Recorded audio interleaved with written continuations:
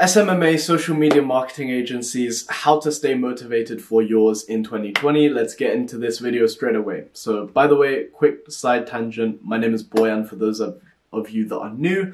I make SMMA related videos and business, mindset, anything that kind of field in general, Monday to Friday, 6 PM UK time, so subscribe if that sounds like you. Anyways, personally, there's no such thing as motivational discipline. Well, actually, there are such things, but they just don't work. And I was even more convinced by this after I read the book Psycho-Cybernetics, which I highly, highly recommend, by the way. It's literally right here, and I found so much useful nuggets of information in this book regarding like mindset, mental health, everything, that kind of thing related. Doesn't directly relate to business, but it has some great pieces of knowledge in here, so I highly recommend you check out this book. But yeah, anyways, so yeah, here's the thing. Personally, I think like motivation and discipline is like a trend. So in the beginning, it was all about, you know, waking up, being super motivated, and everyone who wants to succeed has to, you know, have this abstract thing called motivation and drive. But then it kind of was exposed and was like, okay, now you need discipline. And what discipline is like using, you know, your willpower and like really grabbing yourself by the collar and be like, work, bitch, work, like that. But here's the thing, what you actually need and what people don't talk about enough, and I feel like that's going to be the next trend once discipline and stuff gets exposed, and it's having the system, routines, and habits in place to really set you up for success. I mean, at the end of the day, for example, like, I'm human too, and if you think I wake up every single morning like this, tell me, baby, can you see,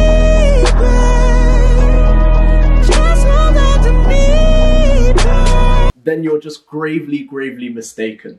Because, you know, just even this week alone, like this week, today is February the 1st I'm recording this on.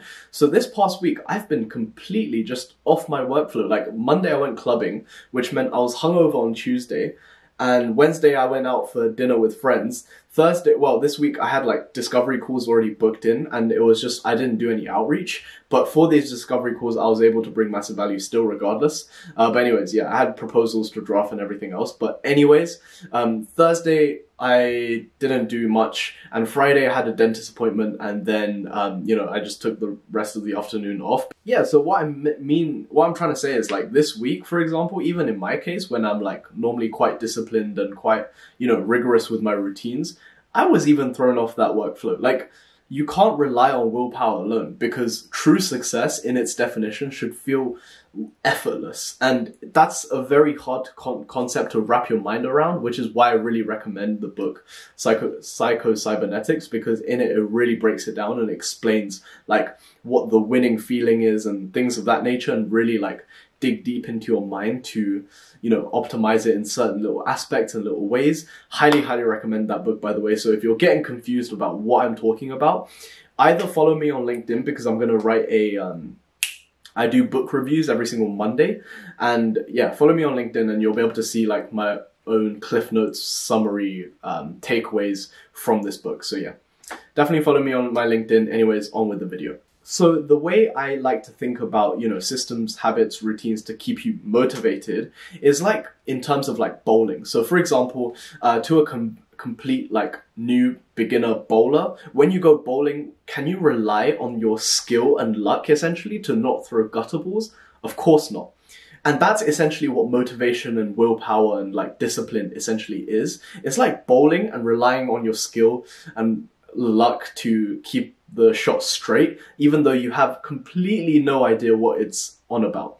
And the difference between using that versus like systems and habits is like systems and habits is like bowling with the guardrails up. So it's just like, yes, you might still like sway side to side, which is like what happened to me this week, but you're gonna go down the right direction and you're not gonna fail completely. So it's like you can throw as badly as you want, but at the end of the day, it's gonna land and hit a pin or two at the very least. And that's exactly what systems and habits and routines is designed for you to do. And tomorrow's video is going to cover exactly what to implement, how to do it, and why you should do it. So stick around, subscribe, like this video, and yeah, watch tomorrow's video, which is coming out 6 PM. But anyways, there's a few more things I wanted to talk about in this video. So yeah, Another massive part to staying motivated and like actually having the desire to put in the work is about compounding your smaller wins. So especially growing up in an Asian household, and I know a lot of my viewers out here that are Asian, you kind of grow up always being told, you know, like, this is not good enough, whereas, and you're never kind of rewarded on the small things. This is completely the wrong way to do it. So how you should do it is reward yourself with a smaller victory. So instead of, you know, setting your goal as, I want to reach 6 figures, be like, you know, I want to outreach to 20 businesses a day. And then, meaning I'm going to hit 100 businesses a week, and then I'm going to set 5 meetings this week. And eventually, these small, tiny wins, these tiny actionable steps is going to compound to this big goal of yours. And it's really, really crucial that you reward yourself for every small win. So for example, a good example and story I'd like to always refer to is, I remember a few months ago, you know, I completed the work for the day, but what happened that day was I overloaded myself with too much work, and I was only able to get about like 65% of it done. But then what I realized was, oh, you know what, like today's workload that I assigned myself at the time, I wasn't at the capacity as I am right now in terms of output, where, you know, if you gave me the same tasks now, no problem, I can handle it. It's going to be like 6 to 7 hours of work, which is quite normal for me. But back then, like forcing myself to focus like monastically for 3 hours was a challenge. So what I did was, okay, fair enough. Okay, boy, and you didn't complete all of the goals that you set for yourself, but you know, like you tried your best and you got a very solid amount of done for what was possible for you at the time. So, you know, I went to Co-op, which is like literally down the road from where I live. And I went to the reduced aisle, which I always do because I buy a lot of clearance food. And I just bought myself a small pudding. And I ate that and I was really happy with myself.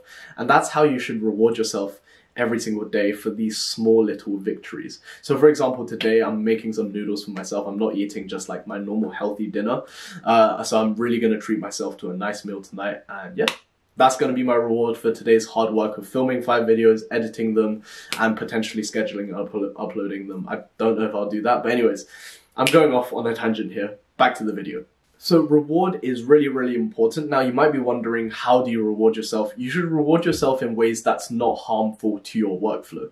So what I mean by that is, you know, don't reward yourself by going drinking with friends. Although you can reward yourself with that occasionally, but that shouldn't be like the first reward you go to. So rewards that you should go to is things that help you be present, reset your focus, and really just recharge your batteries. So if you're an extrovert, that could be like seeing your friend, or, you know, going out for a nice meal with a few friends, or like, you know, I don't know, going ice skating or something.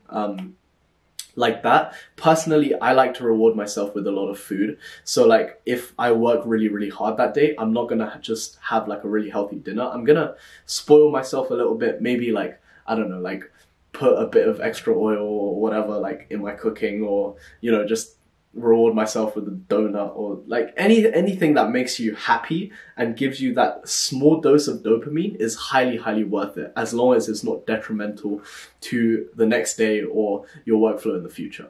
Another thing that's really important is just taking days off. This is not a reward. This is like, you should build this into your weekly routine. So every single week, I try to take Sundays completely off. And what you should do during this day, it's not like, you know, every once a week, Sundays, you just go out, get wasted, and that's not going to positively impact your workflow for the next week.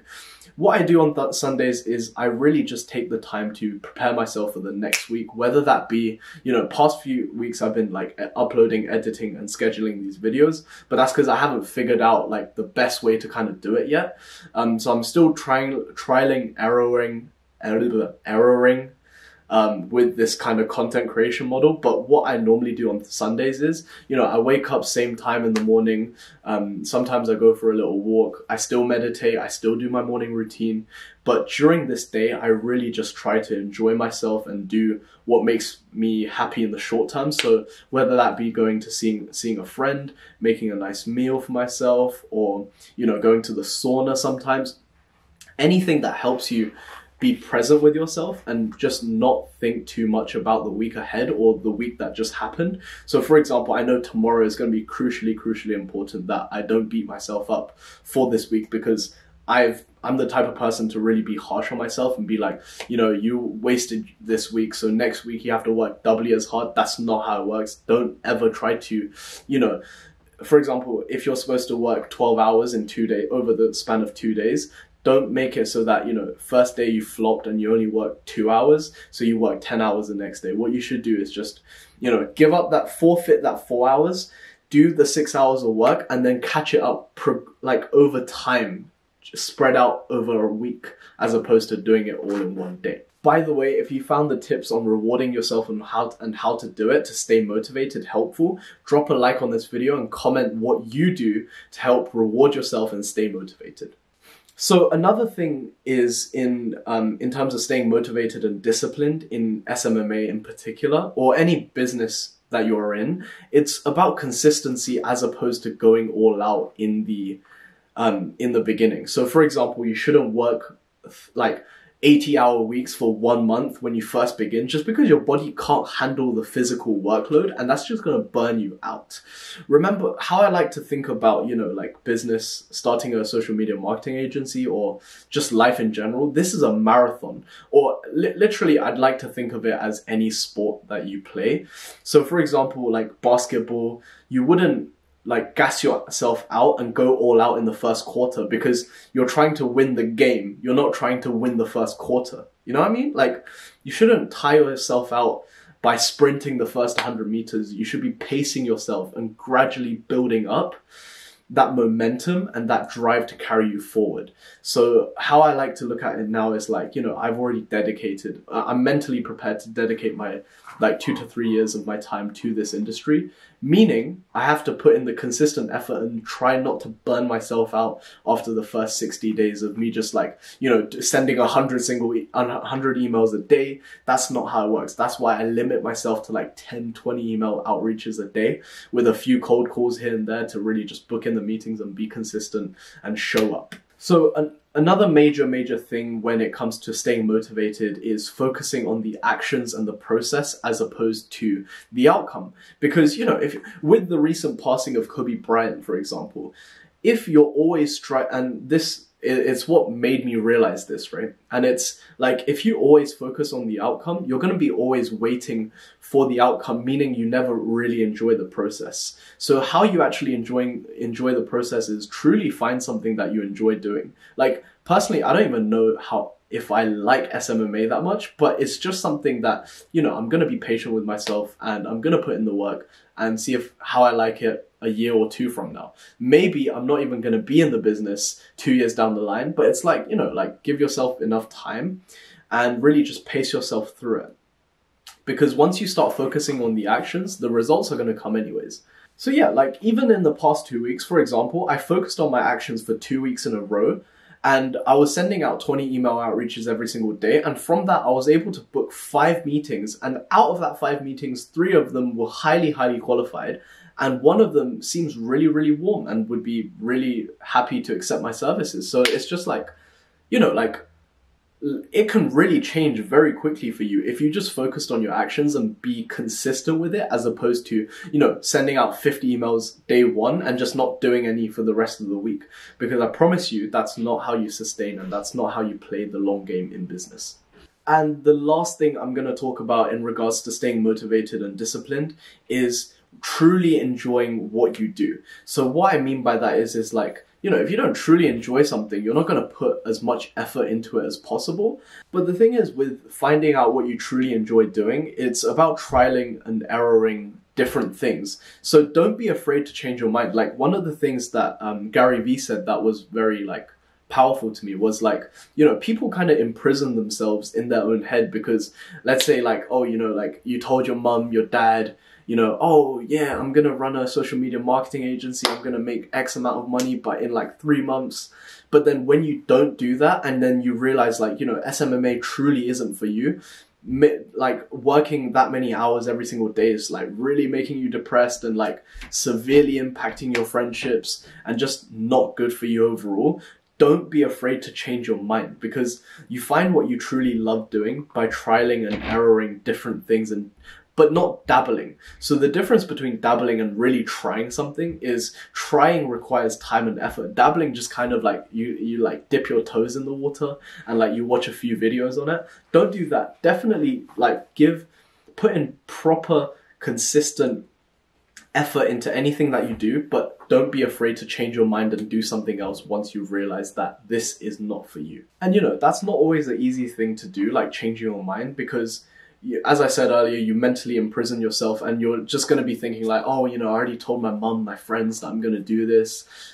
How would I look if I told them, you know, I'm just going to give up and do something else? Because here's the thing, like if you do that, honestly, like I'm not going to lie, you'll look like a dickhead, but ultimately the point is that won't matter, because yes, you're going to look like a dickhead in the short run, but how you're going to win is you're going to eventually find out what you truly are passionate about and truly love doing. And you're going to be able to do that for the rest of your life. Isn't looking like a dickhead temporarily worth that? So yeah, I hope you have found this video insightful. If you have, drop a like and a comment on what you thought on this video, or just DM it to me on my Instagram.